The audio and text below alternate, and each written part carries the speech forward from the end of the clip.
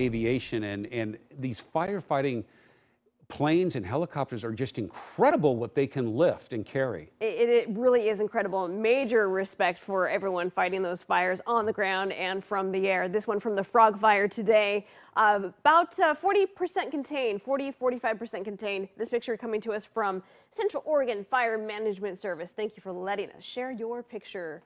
Checking out your air quality, the worst of it is still in Northern California. We were getting some of their wildfire smoke earlier today from those south winds aloft. Still in the unhealthy category right around Redding over towards Mount Shasta. Here, highlighted in this lighter gray color, shows you where we have those air quality alerts that remain in effect pretty much indefinitely until we can get some major change in our weather or major change in the containment of those fires. Stretch across Central Oregon, South Central Oregon, and over to Eastern Oregon and into Idaho.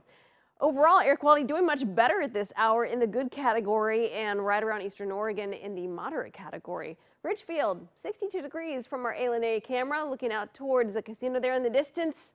And we've been spotting the first quarter moon out there. Really pretty.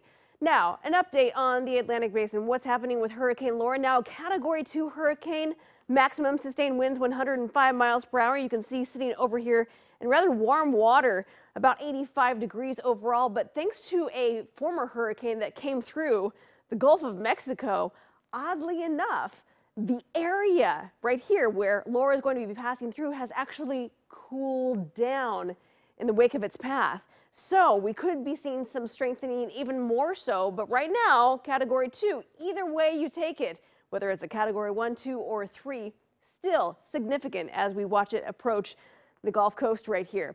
We do anticipate that it will strengthen to a 3 by the time we get to tomorrow night, right around 7 o'clock, with maximum sustained winds possibly up to 120 miles per hour. So back here at home, how are things shaping up so far in Portland? 66. Wind is out of the northwest at 12 miles per hour. Your sunrise time tomorrow will be about 6:24. Seaside, ever so slightly in the distance. You can make out our first quarter moon getting lower on the horizon. So, any chance of rain? Yeah, another chance of thunderstorms again for the southeastern corner over into Idaho. That's tomorrow afternoon. But how about a little bit of rain to start off next Monday? It's a possibility. Models keep on showing it. We'll see if it actually sticks around, if we can get that trough of low pressure to drop in. Again, that would be next Monday, the last day of August. Until then, tomorrow, 80 degrees, mostly sunny. Nice weekend ahead, mostly sunny. Low 80s overall, and next Monday and Tuesday, mid 80s return. All right. Hey, coming up.